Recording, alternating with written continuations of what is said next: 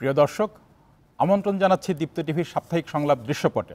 দৃশ্যপটে আজ আমাদের বিষয় উন্নয়ন ও গণতন্ত্র। আর এ নিয়ে আলোচনার জন্য স্টুডিওতে আমাদের সাথে আছেন, আমি পরিচয় করে দিচ্ছি আমার বাদিক থেকে। শুরুতেই আছেন জাহাঙ্গীরনগর বিশ্ববিদ্যালয়ের নৃবিজ্ঞান বিভাগের অধ্যাপক সাইদ ফেরদৌস। তারপর আছেন ঢাকা বিশ্ববিদ্যালয়ের সামাজিক বিজ্ঞান অনুষদের ডিন অধ্যাপক ডক্টর সাদেকা হালিম, এবং সবশেষে আছেন ইউনিভার্সিটি অব লিবারেল আর্টসের অধ্যাপক ডক্টর সলিমুল্লাহ খান। আমি আলোচনাটা সাদেকা আপা আপনাকে দিয়ে শুরু করি।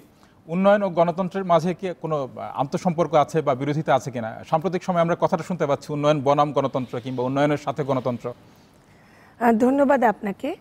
আসলে গণতন্ত্র এবং উন্নয়ন এই দুটির মধ্যে অবশ্যই একটি সম্পর্ক আছে, এবং এটার মধ্যে আসলে যখন আমরা সম্পর্কটা খুঁজতে যাই, আসলে সম্পর্কটা বেশ জটিল। সমাজবিজ্ঞানের ছাত্র হিসেবে আমি সেটি বলবো, কেননা গণতন্ত্র যদি না থাকে, আমরা বলে থাকি সাধারণত যে না, এখানে কেমন করে উন্নয়ন সম্ভব বা যে কোনো কাজই কেমন করে সম্ভব। মানে গণতন্ত্র একটি প্রক্রিয়া, এবং সেখানে সবচেয়ে যে বিষয়টিকে আমরা প্রাধান্য দিই সেটি হচ্ছে জনগণের মতামতকে। অর্থাৎ জনগণ বলতে আবার সেখানেও আবার একটু জটিলতা এসে যায় যে কোন জনগণ, সেটি কি জনগণকে প্রতিনিধিত্ব করছে জাতীয় সংসদের মেম্বার অফ দি পার্লামেন্টরা, নাকি নীতি নির্ধারকরা, নাকি যারা একেবারে শীর্ষে প্রশাসনে বসে আছেন, বা আমলাতন্ত্র, বা আমরা যারা শিক্ষক, আজকে আমরা এখানে তিনজনই শিক্ষক, কারা এটা? সেখানে আসলে জনগণের আমার মনে হয় যেখানে একটি প্রপোর্শনাল একটা রিপ্রেজেন্টেশনের কথাই আমরা সেটা বলে থাকি, এবং এই প্রক্রিয়াটাকে আমরা এই জন্যই আসলে সমর্থন করি যে কোনো কাজের জন্য। সেটা হচ্ছে যে অন্য যে কোনো প্রক্রিয়া থেকে গণতন্ত্রটাই হচ্ছে প্রত্যাশিত। তবে অবশ্যই আমাদের সমাজবিজ্ঞানের এই তাত্ত্বিক জায়গাটাতে এখানে অনেক ধরনের ডিবেট আছে যে গণতন্ত্র থাকলেই কি শুধু উন্নয়ন সম্ভব, নাকি গণতন্ত্রবিহীন উন্নয়ন সম্ভব কিনা। সেটির অনেকগুলো উদাহরণ অবশ্যই আমরা টানতে পারি। যেমন সব উন্নয়নকে আমি উন্নয়ন বলতে পারি কিনা, যেমন আমার যেটা গবেষণার বিষয় ছিল আমার পিএইচডির, সেখানে আমি দেখেছিলাম যে সামাজিক বনায়নের কী প্রভাব পড়ছে। তো সেটা দেখতে যে আমি দেখলাম যে সামাজিক বনায়ন বলতে বাংলাদেশে এশিয়ান ডেভেলপমেন্ট ব্যাংক এবং তার সাথে সংশ্লিষ্ট রাষ্ট্রের কিছু অংশ এবং বেসরকারি সংস্থা, তারা সেখানে ফরেস্টেশনের উপরে জোর দিচ্ছে, কিন্তু কনজারভেশন না। অর্থাৎ নতুন নতুন কিছু গাছ লাগানো হলো, শাল গাছকে আর লাগানো হচ্ছে না। অর্থাৎ এই উন্নয়নটা কি আসলে আমার দীর্ঘ সময়ে এই ধরনের গাছ কি করতে পারে? আমি প্রাকৃতিক যেভাবে যে বনটি ছিল সেটা উজাড় হয়ে যাচ্ছে, সেটা আমি কেটে ফেলছি ইলিগালি, কিন্তু সেখানে আমি লাগাচ্ছি একাশিয়া মেনজিয়াম ইউক্যালিপটাস ব্যান হওয়ার পরে। অর্থাৎ সেটি আমার মানে এই প্রকল্পটাকে আপনি কি শুধু এশীয় উন্নয়ন ব্যাংকের সাথে যুক্ত করবেন, নাকি এটার সাথে সরকারও যুক্ত ছিল? অবশ্যই রাষ্ট্রের ছাড়া তো আর এখানে এশিয়ান ডেভেলপমেন্ট ব্যাংক আসতে পারে না। এখানে বায়োলেটারাল মাল্টিলেটারাল জায়গাটা, সেটা আমি বলতে চাচ্ছি যে উন্নয়ন মানেই না যে সবসময় আমাকে উন্নয়নের দিকে ঠেলে দিচ্ছে, সেখানে অনুন্নয়নও হতে পারে। তবে যে জায়গাটা সবচেয়ে গুরুত্ব দিচ্ছি আমরা গণতন্ত্রের, যে এখানে জনগণের যে অংশগ্রহণ, এবং সেখানে নারীর অংশগ্রহণ, প্রান্তিক জনগণের অংশগ্রহণ, আদিবাসী, দলিত, অন্যান্য ধর্মাবলম্বী মানুষের অংশগ্রহণ, এবং সেটার সাথেই চলে আসছে যে উন্নয়নের যখন সম্পৃক্ততা দেখছি, সেখানে আমি সুশাসনের বড় জায়গাটায় নিয়ে আসছি, যে আমি আসলে কতটুকু স্বচ্ছতা আছে, জবাবদিহিতা আছে, এবং রাজনৈতিক দলগুলি, মানে যে দলগুলির একটি সামাজিক, অর্থনৈতিক, রাজনৈতিক আদর্শ আছে যেটি জনগণ ধারণ করছে, সেটার প্রতিফলন কিভাবে ঘটছে, এবং এখানেই আমরা গণতন্ত্রের সাথে উন্নয়নকে সম্পৃক্ত করছি। অনেক ধন্যবাদ ডক্টর সাইদ ফেরদৌস। আমরা সাদেকা হালিমের দেওয়া উদাহরণটাকে একটু অন্যভাবে দেখার চেষ্টা করি, যে একটা বনায়নের প্রকল্প, সাধারণ জনগণ যদি শাল গাছ চান, এশীয় উন্নয়ন ব্যাংক যদি চায় হচ্ছে একাশিয়া এবং ইউক্যালিপটাস, এবং রাষ্ট্র যদি তার সাথে যুক্ত থাকে, তাহলে এই যে রাষ্ট্র এবং এশীয় উন্নয়ন ব্যাংকের সাথে যুক্ত বুদ্ধিজীবী সমাজকে আমরা পাচ্ছি, বা তাদের সাথে মতামত তৈরি করা বিশেষজ্ঞদের আমরা পাচ্ছি, আবার জনগণের মত প্রকাশের জন্য একদল বুদ্ধিজীবীকে আমরা পাচ্ছি। এই পরিস্থিতিটা কীরকম দাঁড়ায়? কে আসলে জনগণের প্রতিনিধিত্ব করেন, বা কিভাবে সেটা বোঝা যাবে? ধন্যবাদ আপনাকে। জনগণের প্রতিনিধিত্ব তো ধরেন এটা সংখ্যা দিয়ে সবসময় বোঝা যাবে না। ধরা যাক এই মুহূর্তে বাংলাদেশের সুন্দরবন নিয়ে যে আন্দোলনটা তৈরি হয়েছে, এই আন্দোলনের পিছনে যেমন একটা বিরাট অংশের মানুষ যুক্ত আছে, কিন্তু এইটাকে ঠিক ভোটের রাজনীতির হিসাব নিকাশে যদি আপনি ফেলতে চান, বা মতামতের পার্সেন্টেজ হিসাব করতে চান, বাংলাদেশের কত পার্সেন্ট মানুষ এই আন্দোলনের ব্যাপারে অ্যাওয়্যার এবং তার সাথে যুক্ত, তাহলে হয়তো খুব বেশি দূর পর্যন্ত আগানো যাবে না। কিন্তু এই কথাটা সত্যি। যারা আবার আন্দোলন করছেন তারা পত্রিকায় বিজ্ঞাপন বার্তা দিচ্ছেন, কিন্তু বিবৃতি দিচ্ছেন যে তারা যদি ভোটে যান তাহলে তারা জিতবেন, মানে তারাও আশাবাদী যে জনগণ তাদের পক্ষে আছে। এটা নিশ্চয়ই জনগণ তাদের পক্ষে আছেন, কিন্তু আবার একটা বিরাট অংশের মানুষ বিপক্ষেও আছেন হয়তো।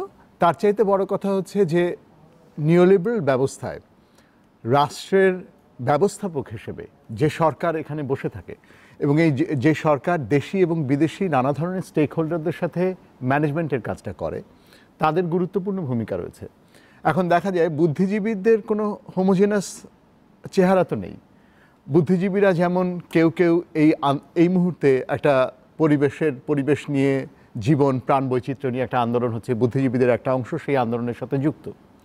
বুদ্ধিজীবীদের আরেকটা অংশ একই সাথে পলিসি মেকারদের সাথে যুক্ত, সরকারের সাথে যুক্ত, হ্যাঁ, কিংবা বাইরে থেকে যারা এটাকে ইমপ্লিমেন্ট করতে যাচ্ছে, পাওয়ার প্ল্যান্টই হোক কিংবা এশিয়ান ডেভেলপমেন্ট ব্যাংকের মতো ইনভেস্টররাই হোক, যারাই এই ধরনের প্রকল্পে যুক্ত থাকে, তাদের সাথেও বুদ্ধিজীবীদের একটা অংশ যুক্ত থাকে। বুদ্ধিজীবীর কাজ তো হচ্ছে ভাবতে শেখানো, আচ্ছা, ভাবা এবং ভাবতে শেখানো। বুদ্ধিজীবীর কাজ হচ্ছে প্রশ্ন তুলতে শেখানো। বুদ্ধিজীবীর কাজ কিন্তু আপনি যে ব্যবস্থার মধ্যে আছেন এটাকে টেকেন ফর গ্রান্টেড ধরে নিয়ে একটা আরামদায়ক, একটা স্বস্তিকর পরিবেশের মধ্যে সকলকে রাখা, একটা কনফর্মিটি এনশিওর করাই বুদ্ধিজীবীর কাজ না। বুদ্ধিজীবীর কাজ হচ্ছে একই সাথে একটা ব্যবস্থাটাকে প্রশ্ন করতে শেখানো, অস্বস্তি তৈরি করা, আপাত অর্থে এক্সিস্টিং ব্যবস্থা অসঙ্গতি যেগুলো খালি চোখে ধরা পড়ছে না, সেই অসঙ্গতিগুলো মানুষকে চিনতে শেখানো, সেটা নিয়ে কথাবার্তা বলার পরিসর তৈরি করা। গণতন্ত্রের সাথে সেটা ডেফিনেটলি একটা সম্পর্ক আছে। যদি গণতান্ত্রিক পরিবেশ না থাকে, পশ্চিম উদারনৈতিক গণতান্ত্রিক ব্যবস্থায়, নিওলিবারাল রাষ্ট্র প্রতিষ্ঠিত হবার আগে পশ্চিম উদারনৈতিক গণতান্ত্রিক ব্যবস্থায় এটা নিশ্চিত করেছিল যে মত প্রকাশের একটা স্বাধীনতা থাকবে, রাষ্ট্রের ক্রিটিক করার জন্য রাষ্ট্রের ভেতরে প্রতিষ্ঠান এবং ব্যক্তিদেরকে সে জায়গা করে দেবে। কিন্তু বাংলাদেশের মতো রাষ্ট্রগুলোতে কিন্তু সেই ধরনের গণতন্ত্র কখনোই বিকশিত হয়নি। এবং নিওলিবারাল ব্যবস্থায় ঢুকে যাওয়ার পরে এবং সেই ঢুকে যাওয়া পশ্চিমের লিবারাল রাষ্ট্রের জন্য নিওলিবারালিজমের মধ্যে ঢোকার যে অর্থ, বাংলাদেশের মতো প্রান্তিক রাষ্ট্রে নিওলিবারালিজমের মধ্যে ঢোকা, গ্লোবালাইজেশনের সাথে যুক্ত হওয়ার একই অর্থ না। তো বাংলাদেশ যখন তার মধ্যে ঢুকে গেল, তখন কিন্তু ওই একই রকমের গণতান্ত্রিক হাওয়া আর এখানে কাজ করে না। ফলে দেখা যায় ইনভেস্টমেন্ট বড় নাকি আসলে মানুষের সব ধরনের, যেটাকে এখন ডেভেলপমেন্ট ওয়ার্ল্ড যে শব্দটাকে আত্মস্থ করে ফেলেছে সেটা হচ্ছে জাস্টিস। এখন আর বলা হয় না যে ক্লাইমেট চেঞ্জ, আর না, এখন বলা হয় ক্লাইমেট জাস্টিস। হ্যাঁ, সোশ্যাল জাস্টিসের ধারণাকে ডেভেলপমেন্ট ওয়ার্ল্ড এখন অ্যাডপ্ট করেছে। তো জাস্টিসের এই ধারণাটা, যেটা ডোনাররা চাচ্ছে, কিন্তু বাংলাদেশের রাষ্ট্র কাঠামো, বাংলাদেশের নিওলিবারালিজমের মধ্যে বাংলাদেশ যেরকম রাষ্ট্র ব্যবস্থা হিসেবে ঢুকেছে, সেইখানে তো আগেই গণতন্ত্র কখনো এনশিওর্ড হয়নি। এখনও একটা নামকাওয়াস্তে গণতান্ত্রিক ব্যবস্থা আছে, কিন্তু দেখা যাচ্ছে যে সেই ব্যবস্থার মধ্যে নানা ধরনের ছোট বড় অসঙ্গতি রয়ে যাচ্ছে এবং সরকার সেগুলোকে সবসময় একই রকমভাবে ডিল করছে না। বুদ্ধিজীবীর দায়, সরকারের সাথে যে বুদ্ধিজীবী কিংবা ইনভেস্টরের হয়ে যে বুদ্ধিজীবী কিংবা কোম্পানির হয়ে যে বুদ্ধিজীবী, তারা কিন্তু একটা ভূমিকা নিতে পারেন যে তারা যে সত্যটাকে দেখাতে চান সেই সত্যটাকে তারা দেখাতে পারেন। বিপরীত দিকে জনগণের অধিকার নিয়ে যে মানুষজন কথা বলছেন, বাংলাদেশের ভবিষ্যৎ, এই রাষ্ট্রের ইতিহাসের চলমানতা নিয়ে যারা কথা বলছেন, প্রাণ বৈচিত্র্য, পরিবেশ ইত্যাদি নিয়ে যারা কথা বলছেন, তারা বলছেন হ্যাঁ, টাকা পয়সা দরকার আছে, জিডিপির গ্রোথ দরকার আছে, কিন্তু GDP growth at the cost of what? মানুষের জীবনে কি কি অসঙ্গতি কেনার বিনিময়ে আমরা জিডিপির গ্রোথকে হতে দেব? এই প্রশ্নগুলো তোলা, পাল্টা দুদিক থেকে এই প্রশ্নগুলো তোলা খুব গুরুত্বপূর্ণ। বাংলাদেশে আমরা দেখছি সাম্প্রতিক সময়গুলোতে প্রশ্ন তোলার পরিসর ক্রমশ সংকুচিত হয়ে আসছে। আপনি মুক্তিযুদ্ধ নিয়ে কোনো রকম আলাপ আলোচনা এনগেজ করতে পারেন না। যদি আলাপ করেন তাহলে চট করে আপনার গায়ে রাজাকার তকমাটা বসে যেতে পারে, আপনার গায়ে বুদ্ধি বেশ্যা নামক তকমাটা বসে যেতে পারে। এটা খুব রাষ্ট্রের জন্য মঙ্গলজনক না। রাষ্ট্রকে আপনি রাষ্ট্রের ভেতরে বসে ক্রিটিক করতে পারবেন না, রাষ্ট্র আপনাকে সেই পরিসর দেবে না। এটা না হলে এই রাষ্ট্র কোনোদিন বিকশিত হবে না, এবং এটা না হলে কোনোদিনই আসলে একটা গণতান্ত্রিক বিধি ব্যবস্থার মধ্যে আমরা তার সুফল কখনো পাবো না। গ্রোথ হয়ে যাবে, কিছু মানুষের হাতে টাকা আসবে, সেই টাকার সুষ্ঠু ব্যবস্থাপনা হবে না, পাচার হবে, লুটপাট হবে। যদি তা নাও হয়, কিন্তু মানুষ তার চয়েসের সাথে, মানুষ তার আকাঙ্ক্ষার প্রতিফলন জিডিপি বৃদ্ধির সাথে সাথে দেখতে পাচ্ছে না, সেটা তো একটা বড় সংকট। সেইটা আমার মনে হয় যে সেইটা নিশ্চিত করার জন্যে ভিন্ন মতকে জায়গা দেয়া, সেটা রাষ্ট্রের দায়িত্বে যারা থাকেন, সরকারের সেটা গুরুত্বপূর্ণ কর্তব্যের মধ্যে পড়ে যে ভিন্ন মতকে একটা লেবেল না সেটে দিয়ে, ভিন্ন মতকে একটা গালি দিয়ে, একটা কোণঠাসা না করে, বরং তাকে জায়গা করে দেওয়াটা হচ্ছে গুরুত্বপূর্ণ। ধন্যবাদ। সেটা আমরা দেখছি। ডক্টর সলিমুল্লাহ খান, এই যে গণতন্ত্রের একটা প্রধান বিষয় যেটা আমরা পেলাম মত প্রকাশ, কিন্তু কার মত কিভাবে তা প্রকাশিত হবে সেটার প্রতিনিধিত্ব কে করবেন? এটা কি রাজনীতির কাজ, নাকি এটা বুদ্ধিজীবীর কাজ, নাকি সিভিল সোসাইটি বলে যে ধারণাটাকে আমরা 90-এর দশকে দেখেছিলাম তা আবার খানিকটা ম্রিয়মাণও হয়েছে, কিন্তু বাংলাদেশে এই পরিস্থিতিতে আসলে জনগণের প্রতিনিধিত্ব কে করতে পারেন বা কারা এটাকে তুলে ধরেন? আপনি গোড়াতেই যেটা প্রশ্ন তুলেছিলেন গণতন্ত্র এবং উন্নয়ন, সেইখানে একটা সমস্যা আছে। সমস্যা হচ্ছে আমরা দুই ধরনের জিনিস, যাদেরকে যোগও করা যায় না বিয়োগও করা যায় না, তাকে পাশাপাশি রাখতে পারি না। কারণ গণতন্ত্র জিনিসটা কী এবং উন্নয়ন জিনিসটা কি? এক কথায় যদি বলি, গণতন্ত্র হচ্ছে একটা সত্যের নাম, আর উন্নয়ন হচ্ছে একটা ঘটনার নাম। আচ্ছা, সত্য এবং ঘটনা কিন্তু এক প্রকৃতির জিনিস নয়। অর্থাৎ কথাটাকে এভাবে বলা যায়, গণতন্ত্র একটা জিনিসকে আমি এভাবে বলবো যেটাকে গুণগতভাবে বিচার করতে হবে, পরিমাণ দিয়ে করা যাবে না। মানে বলে থাকেন, পণ্ডিতেরা বলে থাকেন যে গণতন্ত্র হচ্ছে অনেকটা গর্ভধারণের মতো। আপনি কি গর্ভবতী না গর্ভবতী নন? আমি 3 ভাগের 1 ভাগ গর্ভবতী বলা যায় না, I am either pregnant or not. কিন্তু উন্নয়নের হার 5 না 7 এভাবে বলা যায়, দুটো এক জিনিস নয়। এখন সেই কথা বলার পর আমাদের বলতে হবে, এই জন্য গণতন্ত্র মানেই হচ্ছে কার গণতন্ত্র? যে মালিককে গণতন্ত্রের। এইখানে হচ্ছে সত্যটা, ইংরেজিতে বলে সাবজেক্ট। আর গণতন্ত্রের পরে আমাদের যে কাজ হয়, উন্নয়নের মাপটা করা যায়, কারণ এটা হচ্ছে অবজেক্ট। তো দুটোকে এক পর্যায়ে না নামিয়ে যদি আমি বলি, আরও একটা কথা আছে, সাইদ ফেরদৌস সাহেব বলছিলেন যে বুদ্ধিজীবীরা, উনি একবার বললেন তার তো হোমোজেনিয়াস না, আবার উনি আমরা বলে বুদ্ধিজীবীদের কাজ হচ্ছে এই কথাটা ওই কথাটা মনে করিয়ে দেওয়া। তাতে উনি প্রকারান্তরে বললেন বুদ্ধিজীবীরা কমপক্ষে 2 প্রকার, আর বহু প্রকার হতে পারে। যে একদল হচ্ছে, অর্থাৎ আমি বলছি একদল বুদ্ধিজীবী ওই জনগণের সাথে বা গণতন্ত্রের সাথে থাকে, আরেকদল উন্নয়নের সাথে থাকে।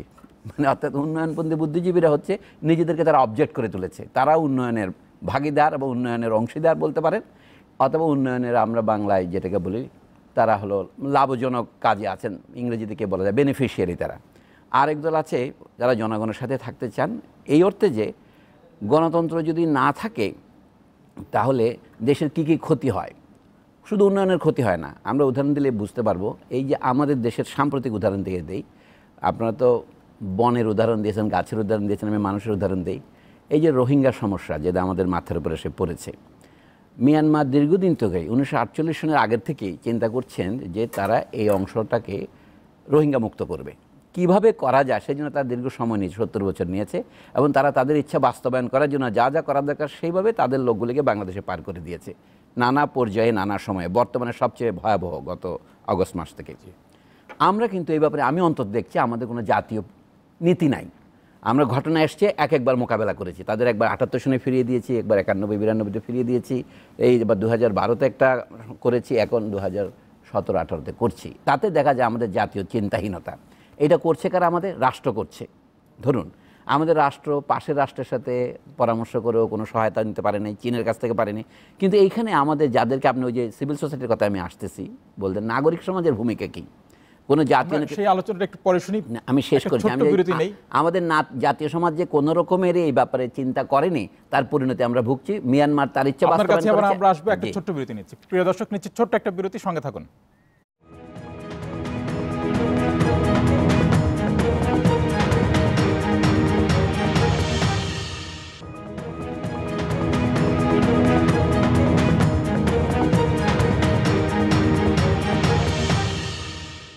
বিরতির পর আবার আসছি আলোচনায়। কথা হচ্ছিল উন্নয়ন ও গণতন্ত্র নিয়ে, কথা বলছিলেন ডক্টর সলিমুল্লাহ খান। বলছিলাম যে আমাদের দেশে যদি আমি মোদ্দা কথায় বলি, কিছু কিছু উন্নয়ন হচ্ছে, এটা আমি অস্বীকার করার কোনো কারণ দেখি না। আমাদের দেশে কিন্তু কোনো গণতন্ত্র আছে বলে আমার মনে হয় না, কিন্তু গণতন্ত্রের কথাটা আছে। তা আপনি বলে গণতন্ত্রের কথাটা আছে, হচ্ছে নিচে কোনো পদার্থ নাই, এ কেমন জিনিস? এই জিনিসটাই আমাদের বোঝার দরকার। এই যে নাই, তার জন্য আমি বলছিলাম আমাদের দেশের পররাষ্ট্রনীতি কী হবে, আমাদের প্রতিবেশীদের সাথে আমাদের সম্পর্ক কী হবে, এইসব বিষয়েও রাষ্ট্রে যারা ঘটনাচক্রে 5 বছর আগে ভোট পেয়ে বা না পেয়ে ক্ষমতায় বসছেন, তারাই সব কিছু নির্ধারণ করবেন। অথবা যারা স্থায়ী আমলাতন্ত্রের সদস্য, যারা কোনোদিন নির্বাচিত হননি, আপনি কেন গণতন্ত্র দেখেন কোথায়? আমাদের উচ্চ আদালতের কেউ নির্বাচিত হন না, যেটাকে বলা হয় রাষ্ট্রের 3টি অঙ্গের একটি অঙ্গ। এটা কেমন করে গণতন্ত্র হয়? এটা হচ্ছে নমিনেশন ডেলিগেটেড গণতন্ত্র। এরকম অনেক দিন নির্বাচন না হলেও যদি গণতন্ত্র থাকতে পারে, আমরা যে 5 বছরে নির্বাচন করি, সেই নির্বাচনের মাধ্যমে যারা নির্বাচিত হয়েছেন এই 5 বছর তাদের সাথে কিছু কথা বলা যাবে না, আপনি কিছু বলতে পারবেন না। তারা এই যে পররাষ্ট্র মন্ত্রণালয়ের কয়েকজন কর্মকর্তা, তারা যে রোহিঙ্গাদের ব্যাপারে যে চুক্তিটা করে আসলো, এটা জনমত যাচাই করার জন্য কি তারা কখনো দিয়েছিল? দেওয়ার তো কোনো দরকার নাই। কাজে এই পদ্ধতিকে কেমনি গণতান্ত্রিক বলবেন? এখন যুদ্ধটা যদি লাগে, তখন এই যুদ্ধটা তারা করবে না, জনগণই করবে। এখন যে সীমান্তে যুদ্ধ যেন লক্ষ্য করছেন, তুমরু সীমান্তে কথায় কথায় বললাম, এই জন্য যেই জিনিস জনগণকে ছাড়া হয় না, সেই জিনিস কতিপয় আমলা নির্ধারণ করে বর্তমান ব্যবস্থায়। অথচ বাইরে আমরা একজন আজকে বললো কি একটা ভাষা কমিশন করতে হবে আমাদের বর্তমানে বাংলা ভাষার ব্যবহার নিয়ে। কারণ ভদ্রলোকেরা যে বাংলা ব্যবহার করছেন না, তারা বলছেন কাগজে কলমে বাংলা আমাদের রাষ্ট্রভাষা, কিন্তু কাজে কর্মে নয়, কাজে কর্মে ইংরেজি। এক যুক্তি, 3টা যুক্তি খুব চমৎকার। গণতন্ত্র যে নাই তার প্রমাণ দিচ্ছি আমি। যে দেশের ভাষানীতির ব্যাপারে, যে দেশ ভাষা আন্দোলন করে দেশ স্বাধীন করেছে বলে গুজব আছে, সেই দেশে ভাষার এই পরিস্থিতি কেন এত বছর পরেও? তাতে বোঝা যায় তাহলে গণতন্ত্র তারপরেও আছে। তারপরে সেই গণতন্ত্র কথাটা নিয়ে আপনি একটা আলোচনা সভা ডাকছেন এই কারণে যে এটা শব্দটা আছে, কিন্তু কার্যক্রম যে নাই তার প্রমাণ হিসেবে বলছি যে উনি বলছেন একটা ভাষা কমিশন করতে হবে। সেই ভাষা কমিশন নির্বাচন কমিশনের মতো হবে, সরকারের কাছে জবাবদিহি করবে না, সে রাষ্ট্রপতির কাছে জবাবদিহি করবে। তাহলে আমাদের নাম কওয়াস্তে একটা রাষ্ট্রপতি আছেন, সকলেই তো জানেন আমাদের রাষ্ট্রপতির কোনো ক্ষমতাই নেই। তিনি কবর জিয়ারত করতে যান, আগের আমলে বলতো, এখন অন্যান্য কাজ করেন। আপনি এইটাই বলেন, তাতেও কিন্তু আপনার মাথা খারাপ হয়েছে কিনা এই সমস্যা দেখা দিবে। লোকে বলবে আপনি কি বলেন, রাষ্ট্রপতির কোনো ক্ষমতা নেই, রাষ্ট্রপতির সবার উপরে। এই হচ্ছে আমাদের গণতন্ত্রের নমুনা। আমরা যেখানে বেশি ক্ষমতা সেখানেই সবাই যাই। এই অবস্থায় বুদ্ধিজীবীরা কেন স্বতঃপ্রণোদিত হয়ে রাষ্ট্রকে পরামর্শ দেবেন? বিশেষ করে যদি এই পরামর্শ দিলে তাদের উপরে দণ্ড আরোপের মতো শক্তি থাকে। আমরা কেন আশা করব বুদ্ধিজীবীরা আসমান থেকে নাজেল হয়ে তারা একেবারে নিজেদের শক্তি প্রদর্শনের জন্য দাঁড়াবে?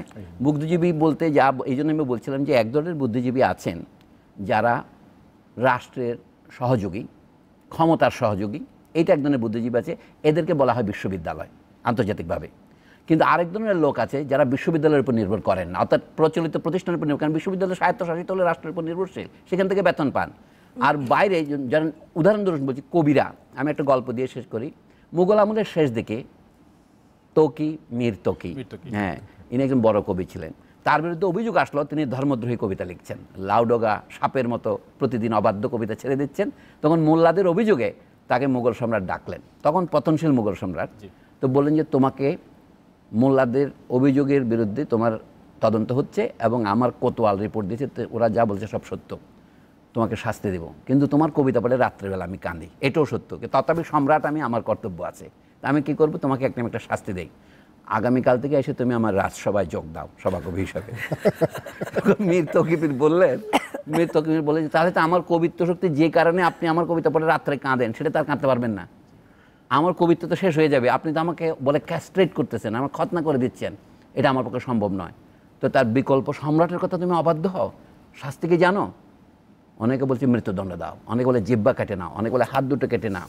সম্রাট বলে না, আমি জগতে এই অখ্যাতি নিয়ে মরতে চাই না, ভারতবর্ষের শ্রেষ্ঠ কবিকে আমি হত্যা করেছি এই অপবাদ নিয়ে আমি মরতে চাই না, তবে তোমাকে একটা শাস্তি দেবো আমি। তাহলে নির্বাসন দণ্ড। নির্বাসনটা কোথায়? তাও বিদেশে যেতে দেবো না, এই দেশেই, এই যে রাজু ভাস্কর্য যেখানে আছে সেইখানে আমি তোমাকে একটা টঙ্গর বানিয়ে দেবো, তুমি বাকি জীবন ওখানেই কাটাবে। এই হচ্ছে তার সাথে। আমি বলছি আমাদের বুদ্ধিজীবীদের অবস্থা হচ্ছে এরকম হওয়া উচিত ছিল। এরা হচ্ছে বিশ্ববিদ্যালয়ের বিপরীত বুদ্ধিজীবী, এরা রাজু ভাস্কর্য পর্যন্ত আসতে পারে। আপনার গল্প শুনে আমার আরেকটা পুরনো গল্প মনে পড়লো, যে একই ঘটনা ইবনে রুশদের বেলায় ঘটেছিল, যে মোল্লারা যখন তার বিরুদ্ধে একটা ধর্মদ্রোহিতার অভিযোগ করলেন, কর্ডোভার খলিফা উনি বাধ্য হলেন সব বই পুড়িয়ে দিতে, কিন্তু এক সেট বই আলাদা করে তার লাইব্রেরিতে রেখেছিলেন বলে সেই বইগুলো। বুদ্ধিজীবীদের সাইদ ফাদ্দুসের মন্তব্য প্রসঙ্গে বললাম যে বুদ্ধিজীবী বহু প্রকারের হয়। তো এখন বর্তমানে গণতন্ত্র এবং উন্নয়নের সংজ্ঞা নিয়ে আমাদের বুদ্ধিজীবীদের মধ্যে অধিকাংশ, যেমন বাংলাদেশ অর্থনীতি সমিতি, অন্যান্যগুলোকে তাই বললাম না, বুদ্ধিজীবীরা যে পরিমাণ বিরানি খান এবং বিভিন্ন চেম্বার অফ কমার্সের টাকায় চলেন, আমি তো কোনো মানুষের আত্মসম্মান থাকলে এরকম করতে পারে না। তারা বাংলায় একটা বাক্য লিখতে পারে না। এদেশের শত শত অর্থনীতিবিদ, এই কী অর্থনীতি শিখেছেন তারা? অন্য শাস্ত্র সম্পর্কে আমি কথা বলতে পারবো, শুধু ভাষার পরীক্ষাটা যদি আপনি করেন তাহলে দেখা যাবে যে এরা অধিকাংশই আমাদের বিভিন্ন পত্রপত্রিকা যেভাবে লেখে তারা উন্নয়ন অথবা দাতা সংস্থার যে বললেন ডোনার বললেন তাদের টাকাতেই চলেন, তারা যে ভাষায় বুঝবেন সেই ভাষাতেই লেখেন।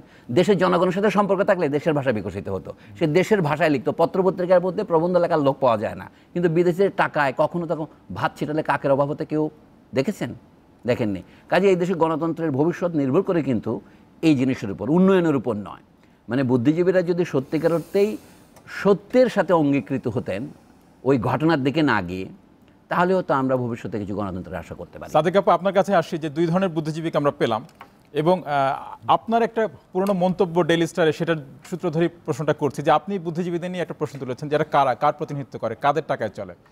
এই যে তখন আপনি তথ্য কমিশনার ছিলেন, তো আপনার এই মতটাকে আপনি ব্যাখ্যা করবেন যে বুদ্ধিজীবীদের ভূমিটাকে আপনি কিভাবে দেখেন? না আসলে যে তারা কার টাকায় চলবে বা কাকে প্রতিনিধিত্ব করবে? রাইট।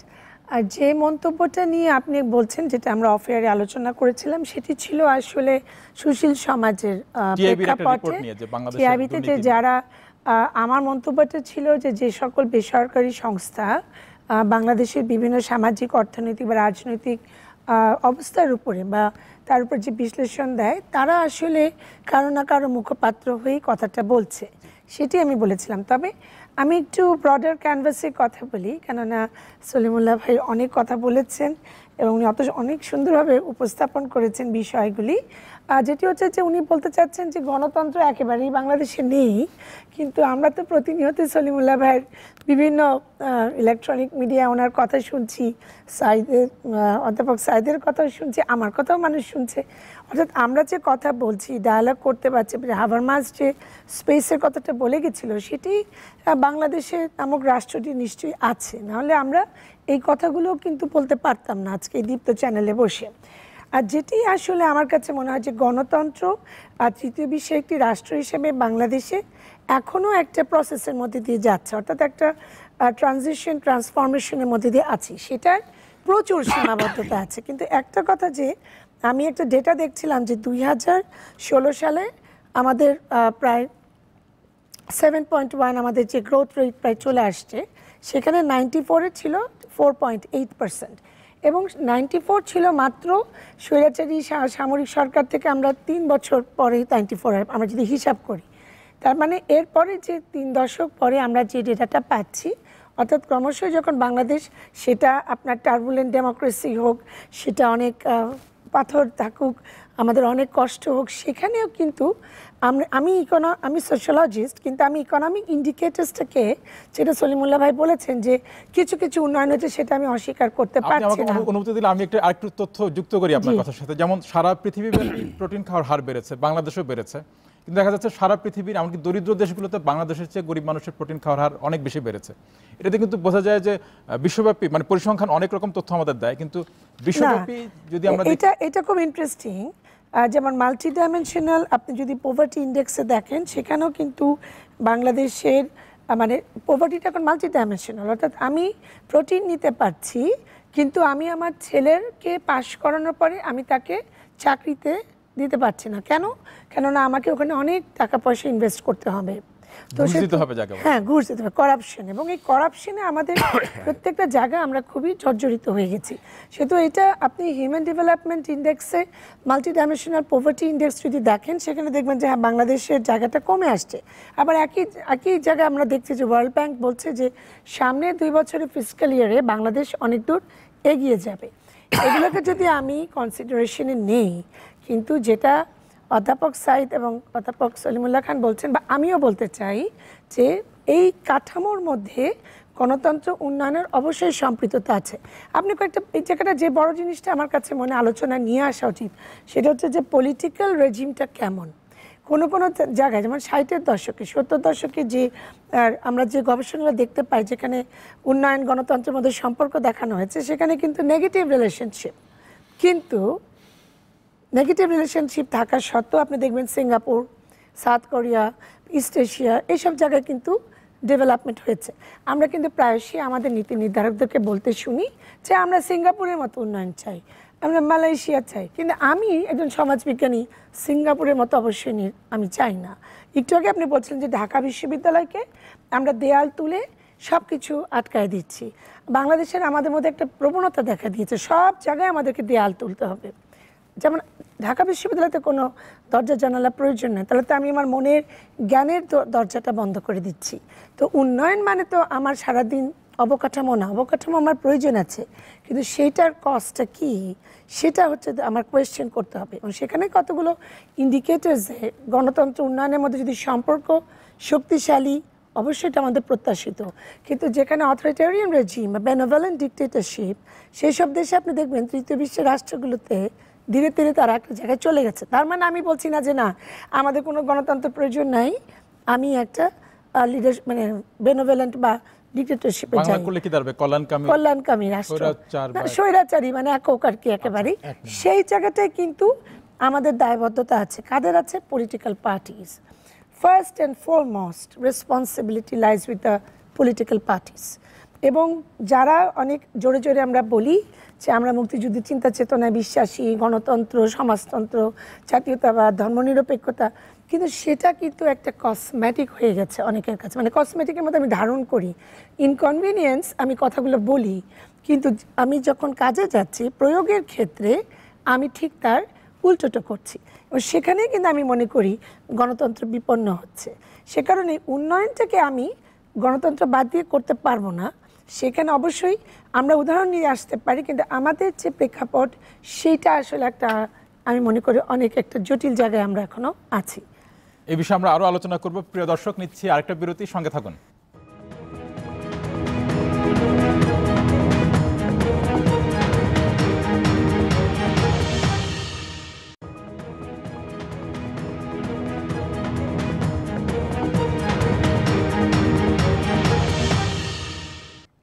বিরতির পর আবার আসি আলোচনায়। কথা হচ্ছিল উন্নয়ন ও গণতন্ত্র নিয়ে। যাচ্ছি সাইদ ফেরদৌস আপনার কাছে।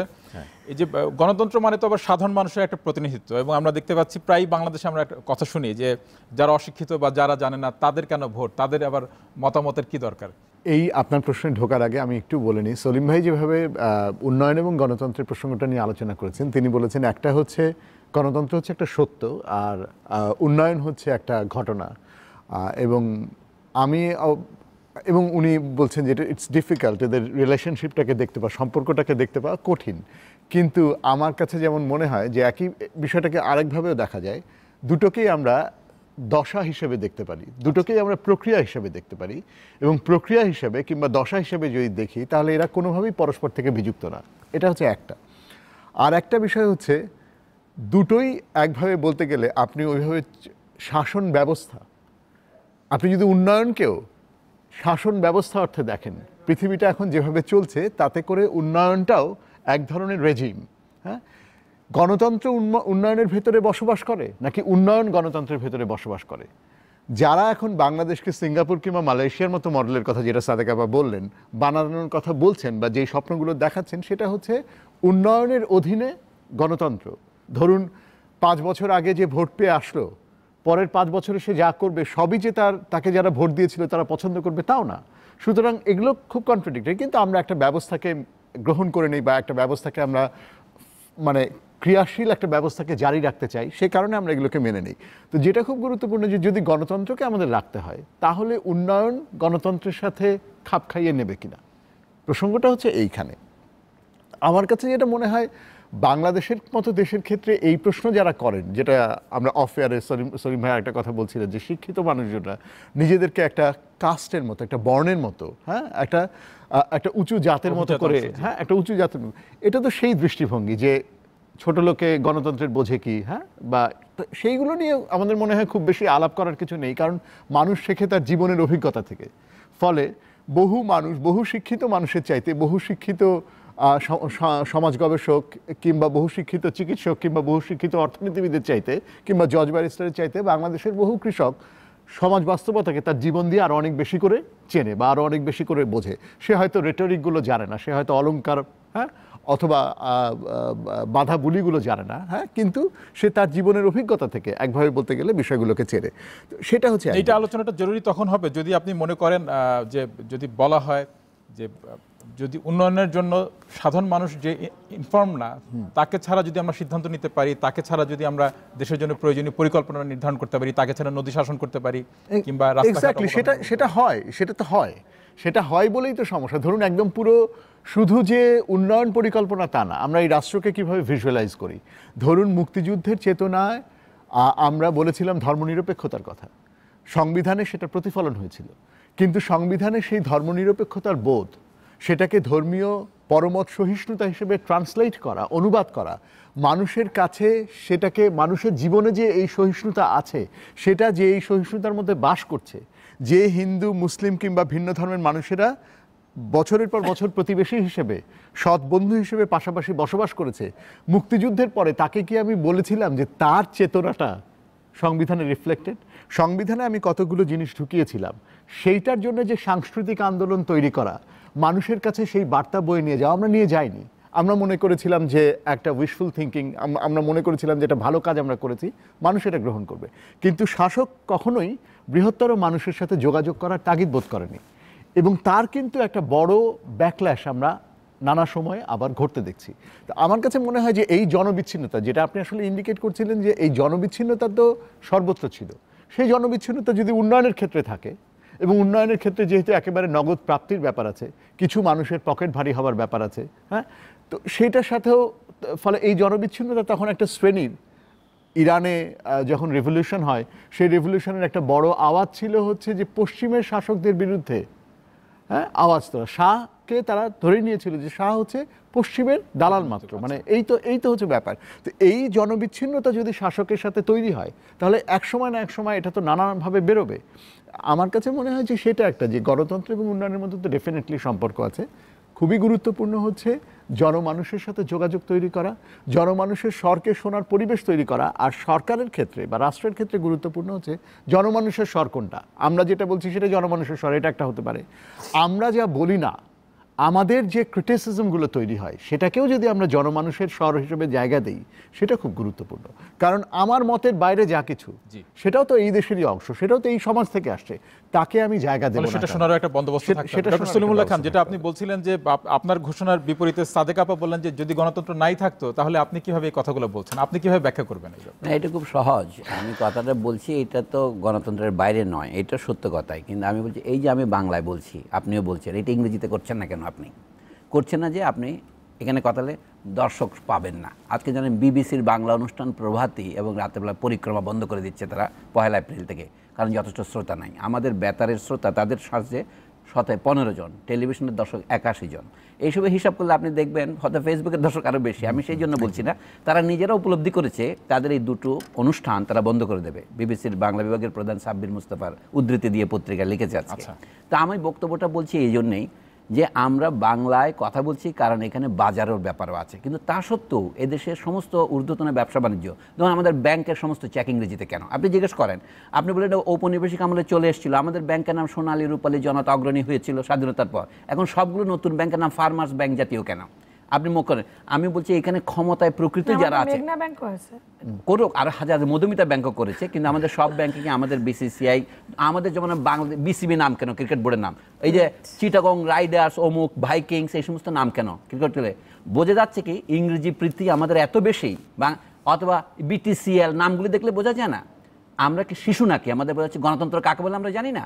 এখানে যদি গণতন্ত্র থাকে, প্রধানমন্ত্রীকে কেন বলতে হয় বাংলা ভাষার চর্চার কথা? ভুলে গেলে চলবে না?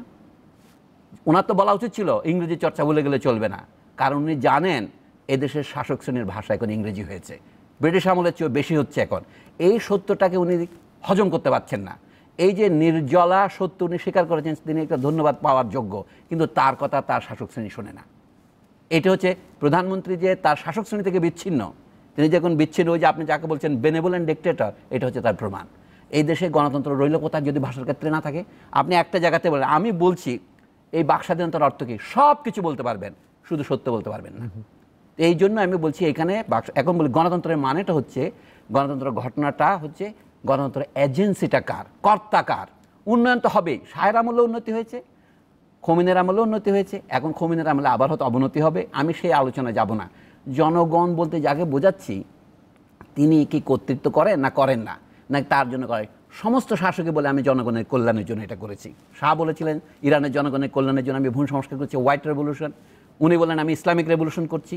এবং এমনকি যারা সিরিয়াতে আজকে যুদ্ধ চালাচ্ছে আমেরিকানরা, তারাও কিন্তু সিরিয়ার জনগণের মঙ্গলের জন্যই কিন্তু এটা করছেন। আর যারা ঘাউরাতে এখন বোমাবর্ষণ করছে তারাও জনগণের উন্নতির জন্যই করছেন।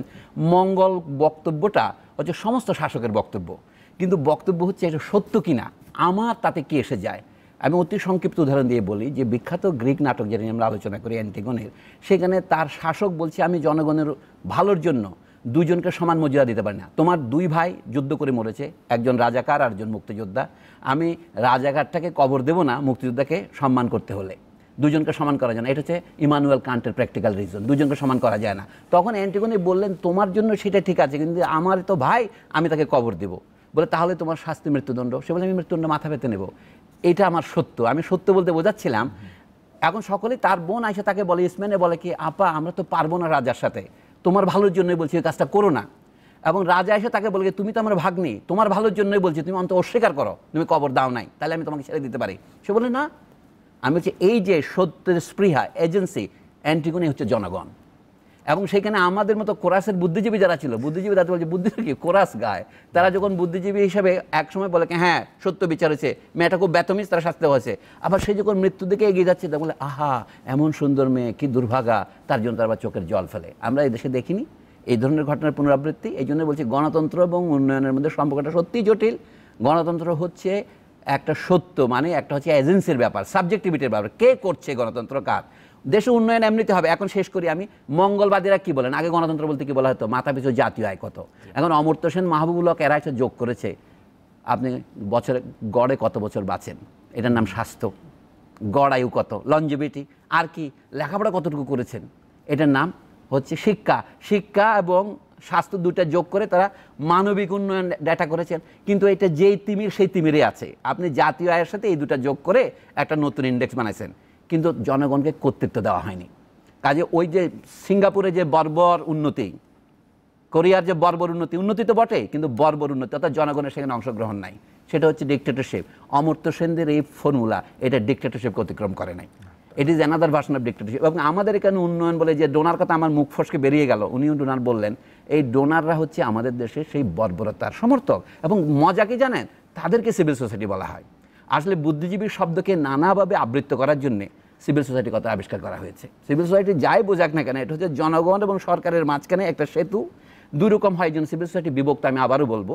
একটা হচ্ছে এই সিভিল সোসাইটির সেতু দিয়ে লোকে ক্ষমতায় যায়, কিন্তু ক্ষমতাকে বৈধ করার জন্য, জনগণের কাছে জারি রাখার জন্য আরেক দল বুদ্ধিজীবীকে প্রয়োগ করে উকিল হিসাবে জনগণকে বলে, বুঝিয়ে বলো তোমাদের ভালোর জন্য আছি, আর 5 বছর, আর 5 বছর, 2023, 2036।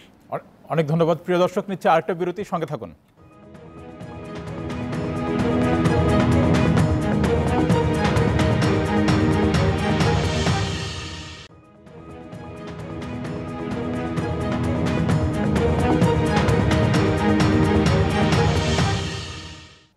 বিরতির পর আবারও আসছে আলোচনায়। কথা হচ্ছিল উন্নয়ন ও গণতন্ত্র নিয়ে। ডক্টর সাদেকা হালিম, বাংলাদেশে কি বুদ্ধিজীবীদের গুরুত্ব বা প্রভাব কমছে? মানে যেমন যেটা 90-এর দশকে আমরা যেভাবে তাদের দেখতাম, বা তারপরেও এখন যেমন অনেকেই এটা বলেন যে যেভাবে আওয়ামী লীগ একটা মৌলবাদী শক্তির সাথে একটা চুক্তি থেকে ফিরে এসেছিল বাংলাদেশে বুদ্ধিজীবীদের একটা সম্মিলিত প্রতিবাদের মুখে, আজকে সেটা সম্ভব না। শিক্ষা কিংবা অন্যান্য নানান প্রশ্নে লুণ্ঠন বা দুর্নীতি, নানান বিষয়ে, বা সুন্দরবন নিয়ে যে আলোচনাটা আপনারা করলেন, বুদ্ধিজীবীদের কথা সরকার শুনছে না, বা তাদের প্রভাব কি সামাজিক? সকল বুদ্ধিজীবী কিন্তু সুন্দরবনের বিষয় নেই, এটাও তো ঠিক। আপনি এখন বুদ্ধিজীবী কাদের বলবেন, আর সেটা নিয়ে মনে আর একটা টক শো করা উচিত, কারণ এটাকে খুব মানে প্রিসাইসলি এটাকে ডিফাইন করা যাবে না। যেটা সলিমুল্লাহ ভাই বলছিলেন যে আসলে এটাকে তো আমরা ডিফাইন করতে পারছি না, এবং এটার সাথে ভেস্টেড ইন্টারেস্ট গ্রুপের খুবই সম্পৃক্ততা আছে। আর যেমন ধরুন যে আজকাল আমরা অনেকগুলো সিদ্ধান্ত দেখছি, রাষ্ট্রের পক্ষ থেকে দেখছি ম্যাক্রো লেভেলে, আমি মাইক্রো লেভেলে দেখছি, আমি মেসো লেভেলে দেখছি, কিন্তু দেখেন যে সিদ্ধান্তগুলো যখন আমরা নিচ্ছি বিভিন্ন পর্যায়ে বিভিন্ন প্রতিষ্ঠান থেকে, এবং গণতন্ত্র উন্নয়নের কথা বলতে আসলে আরেকটা বিষয় চলে আসে যে আমাদের প্রতিষ্ঠানগুলো কতটুকু শক্তিশালী এবং তাদের স্বচ্ছতা জবাবদিহিতার জায়গায় তারা কতটুকু দায়বদ্ধতা দেখাতে পারছে জনগণকে, সেই জায়গায় অনেক সীমাবদ্ধতা। এখন যারা এটাকে লিড করছে তাদের মধ্যে কিছু কিছু বুদ্ধিজীবী আছে। আমি একটা ছোট উদাহরণ দিই, যেমন শিক্ষা বিষয়, এই যে 5ম শ্রেণী এবং 8ম শ্রেণীতে পরীক্ষা নেওয়া বিষয়ে আমি দেখলাম ডক্টর আনিসুজ্জামান পর্যন্ত বলেছেন যে এটা আসলে সারা পৃথিবীতে কোথাও নয়, এটার প্রয়োজন ছিল না। কিন্তু এটা কিন্তু ঘটছে, বা আওয়ামী লীগের শিক্ষাবিদদের একটা বড় অংশ এটা বিরোধিতাই করেছেন, কিন্তু এই বিষয়ে কিন্তু আমরা কোনো হ্যাঁ, যেমন দেখেন আপনি প্রফেসর আনিসুজ্জামান, যিনি একজন এমিরিটাস অধ্যাপক ঢাকা বিশ্ববিদ্যালয়, তাকে কিন্তু আপনি আওয়ামী লীগের বুদ্ধিজীবী বলে একটা তকমা লাগিয়ে দিলেন। কিন্তু অর্থাৎ তার মানে এই যে আমরা পোলারাইজেশনটা করেছি, অর্থাৎ বুদ্ধিজীবী শ্রেণীটাকেও যদি আমি নেই, যেটা অবশ্যই হোমোজেনিয়াস না, সেটার একটা ভীষণভাবে একটা পলিটিসাইজেশন হয়েছে। এবং যেটা আমি যেমন একজন অধ্যাপকের কন্যা, আমি যেভাবে বড় হয়ে এসেছি, অনেক অধ্যাপকদের ভিড়ে যারা বাংলাদেশে একসময় অত্যন্ত প্রথিতযশা অধ্যাপকই ছিলেন, তাদেরকে আমি পলিটিসাইজড হতে দেখেছি একটা লক্ষ্যে, সেটা হচ্ছে যে না, মুক্তিযুদ্ধের চিন্তা চেতনা, অসাম্প্রদায়িক বাংলাদেশ, ধর্মনিরপেক্ষ বাংলাদেশ, গণতান্ত্রিক একটা রাষ্ট্র। কিন্তু তার মানে তারাও কিন্তু সেই সময়কার রাষ্ট্রের যারা ক্ষমতাসীন ছিল তাদের বস্তুনিষ্ঠ সমালোচনা করতে পেরেছেন। আমি ডক্টর সালাউদ্দিন আহমেদের কথাই বলি, জাতীয় অধ্যাপক, ওনাকে আমি দেখেছি উনি সুন্দরভাবেই উনি সমালোচনা করতেন, আত্মসমালোচনা, এবং যে রাজনৈতিক দলটিকে উনি ক্ষমতাসীন দেখে ওনার মৃত্যু হয়েছে তাদেরকে নিয়েও তাদের সীমাবদ্ধতাগুলো বলেছে। এখন সেই জায়গাটা এত সেন্সিটিভ হয়ে গেছে যে আমার কাছে মনে হয় যে আমরা না বলার একটি জায়গায় তৈরিটা বেশি করছি, যে আমি বলবো না, বললে আমার এই প্রমোশন হবে না, আমাকে ভালো চোখে দেখবে না, বা আমার কি যেন হয়ে যাবে। তো এই জায়গাটা যদি হতেই থাকে তাহলে ক্রমশই আমাদের নতুন প্রজন্ম যারা আসছে তারাও কিন্তু নিশ্চুপ একটি জাতি তৈরি হবে। সেজন্যই যে গণতন্ত্র সেখানে প্রত্যাশিত, এবং সেই ধরনের বুদ্ধিবৃত্তিক চর্চার জায়গাটা তৈরি করার দায়িত্বটা আমি আবারও দিব আমাদের রাজনীতিবিদ। অনেক অনেক ধন্যবাদ ডক্টর সাইদ ফেরদৌস। এই যে বুদ্ধিজীবীদের রাজনীতিকরণ যে শব্দটা সাদেক আপনার কাছে শুনলাম, আপনার কি মনে হয় আপনার বিশ্ববিদ্যালয় কিংবা সাধারণভাবে বাংলাদেশের বিশ্ববিদ্যালয়গুলোতে শিক্ষক শ্রেণী তাদের রাজনীতিকরণের পরিস্থিতিটা এখন কিরকম? মানে এটার মানে রাজনীতি তো ইটসেলফ কোনো সমস্যা না, জি, রাজনীতিকরণ হওয়াও কোনো সমস্যা না। দলীয়করণ এক জিনিস, আর রাজনৈতিকভাবে যুক্ততা এক, এবং দলীয়করণের পরেও আপনি হয়তো রাজনীতিকরণ বলেছেন, আসলে ব্যাপারটা দলীয়করণ। এবং দলীয়করণের ক্ষেত্রে যদি আমার লক্ষ্য হয় আমি পদ পদবি নিশ্চিত করার জন্য দলীয়করণের মধ্যে আছি, সেটা দলের স্বার্থ দেখার চেষ্টা করছি, কেবল দলের স্বার্থ দেখার চেষ্টা করছি। ধরুন শিক্ষক সমিতিগুলো এখন অন্য কোনো পেশাজীবী সংগঠনের মতোই 2 টাকা বাড়ানো, ইনভিজিলেশনে 2 টাকা বাড়ানো, চাকরিতে এই সুযোগ সুবিধা বৃদ্ধি করার জন্য শিক্ষক সমিতি কাজ করে। শিক্ষক সমিতির বলার কথা ছিল সমাজের কথা, পাবলিক বিশ্ববিদ্যালয় তো বটেই। শিক্ষক সমিতির দায়িত্ব ছিল পাবলিকের কথা বলার, সমাজের কথা বলার, শিক্ষকের কথা বলার, শিক্ষার্থীর কথা বলার, সকলকে নিয়ে কথা বলার কথা ছিল। কিন্তু শিক্ষক সমিতি কেবলমাত্র শিক্ষক এবং ছাত্রের মধ্যে কোনো মনোমালিন্য, কোনো অসন্তোষ, কোনো সাংঘর্ষিক পরিস্থিতি তৈরি হলে শিক্ষক সমিতিগুলো অবধারিতভাবে কেবলমাত্র শিক্ষকদের পক্ষ অবলম্বন করে। তো এটা তো কোনোভাবে কাম্য নয়। যেটা গুরুত্বপূর্ণ সেটা হচ্ছে যে একটা গণতান্ত্রিক বিধি ব্যবস্থা, আমরা সেটাকেই বলবো যেখানে ভিন্ন মতের যথেষ্ট জায়গা থাকবে। প্রধানমন্ত্রী যখন বাইরে থেকে এসে শিক্ষকদেরকে, বিশ্ববিদ্যালয়ের শিক্ষকদের চলমান আন্দোলন নিয়ে একটা তির্যক মন্তব্য করলেন, তখন আমাদের শিক্ষক সমিতিতে আমরা কেউ উঠে দাঁড়িয়ে বলেছিলাম যেটা নিন্দা করা দরকার। এখন দেখা গেল যারা সরকারের সাথে সরাসরি যুক্ত, দলীয় রাজনীতির সাথে সরাসরি যুক্ত, তাদের মধ্যে কেউ বলতে চাইলেন যে না, আমরা তো আসলে নিন্দা, আমরা মর্মাহত। শেষ পর্যন্ত রেজলিউশনটা হলো মর্মাহত, এবং আমাকে ওই পোডিয়াম থেকে নেমে এসে মন্তব্য আমাদের অর্থমন্ত্রী করেছেন, মাননীয় প্রধানমন্ত্রী ওনার সদিচ্ছার কারণে কিন্তু আমাদের অনেক কিছু। না, মাননীয় প্রধানমন্ত্রী সদিচ্ছা নিয়ে কথা না, প্রধানমন্ত্রী সদিচ্ছা নিয়ে কোনো কথাই বলছেন না, যেটা ওনার শাসক শ্রেণী নানা করে ধরনের থাকেন। মন্তব্য শাসকদের জন্য ওইটাই হচ্ছে মানে আখেরে ভালো হবে, শাসকদের জন্য, রাষ্ট্রের জন্য, জনগণের জন্য আখেরে ওইটাই ভালো হবে যদি ভিন্ন মতের পরিসরকে আরেকটু বড় করা যায়, ভিন্ন মতকে জায়গা দেওয়া যায়, সেটা আমাদের জন্য কল্যাণ। ডক্টর সলিমুল্লাহ খান, আমি একটা দীর্ঘ প্রশ্নই করতে চাই আপনার কাছে। আপনি সত্যের কথা বললেন যে সত্য উচ্চারণ করা যাচ্ছে না, অনেক কথা বলা যাচ্ছে, সত্য উচ্চারণ করা যাচ্ছে না। সাদেক আপা যেটার কথা বললেন যে একটা নিশ্চুপ প্রজন্ম তৈরি হচ্ছে, বা কথা না বলার অভ্যাস তৈরি হচ্ছে, কিন্তু ওই ইতিহাসে কি নানান সময় আমরা এটা দেখি নেই যে এই ধরনের পরিস্থিতিতেই বুদ্ধিজীবীরা যেখানে কথা বলতে পারেন না, একটা প্রজন্মের বুদ্ধিজীবীরা আরেকটা প্রজন্মের নতুন বুদ্ধিজীবী তৈরি হয়, বা তার একটা প্রক্রিয়া তৈরি হয়। তাহলে কোনো না কোনোভাবে তো সমাজে এই বুদ্ধিবৃত্তিক চর্চাটাও তৈরি করা দরকার আমাদের ভবিষ্যতে গণতন্ত্রের স্বার্থে, ভবিষ্যতের উন্নয়নের স্বার্থে, বা সেটাকে তৈরি রাখার স্বার্থে। তার সাথে আমার কোনো দ্বিমত নাই, সময় তো শেষ পর্যায়ে, কাজে আমি সংক্ষেপে বলি। আমি বলি যে আমরা 3টা কথা ঐতিহাসিক যুগ থেকে শুনে আসছি, ভারতেও পশ্চিমেও। সেটা হচ্ছে সত্যম, শিবম, সুন্দরম। আমি এখন সুন্দরের কথা বাদ রাখি, সত্য এবং শিব বলি, অর্থাৎ সত্য, মঙ্গল এবং সুন্দর, তাই না? কেউ বলছে কি যা মঙ্গল সেটাই সত্য, অর্থাৎ তোমার দেশে উন্নয়নকে মঙ্গলই বলা হয়। আজকাল কল্যাণমূলক রাষ্ট্র ইত্যাদি বলি না, উন্নয়নের মোটামুটি একটা ম্যাটাফর। আর যা আমার জন্য মঙ্গলজনক সেটাই সত্য। যেমন দরকার হলে তুমি তোমার ভাইকে কবর দিয়ে না বসে থাকবে, এটা হইতে পারে। আরেকদল লোক আছে, এটা ভিন্ন মতের কথাই বলছি, তার মধ্যে যা সত্য তাতেই মঙ্গল হবে জনগণের।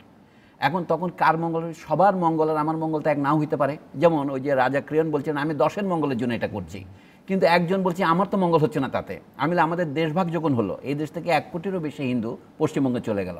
পশ্চিমবঙ্গে তাদের জায়গা দিতে পারেনি, তাদেরকে সেই মহারাষ্ট্রে নিয়ে গেছে দণ্ডকারণ্যে। তাদেরকে ভালো হয়েছে?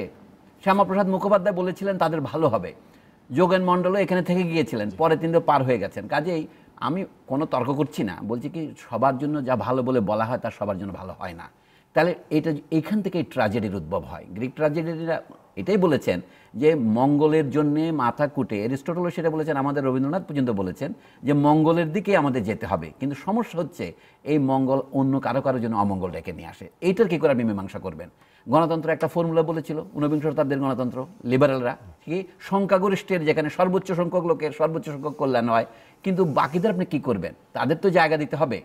এইটার নাম তখন আমরা ইউরোপে একটা সমাধান বের করেছি যে মেজরিটি শাসন করবে, মাইনরিটির কথাও শুনতে হবে, তাদেরকেও জায়গা দিতে হবে, তাদেরকে বের করে দেওয়া যাবে না। এটা যদি আমরা করতে পারতাম তাহলে 1947 দেশ ভাগ হয় না, আর অন্যান্য কাজ হয় না। এই জন্য বলছি গণতন্ত্রের কথাটা যদি শুধু ভোটাভুটির মধ্যে সীমিত রাখি তাহলে ঠিকই আছে।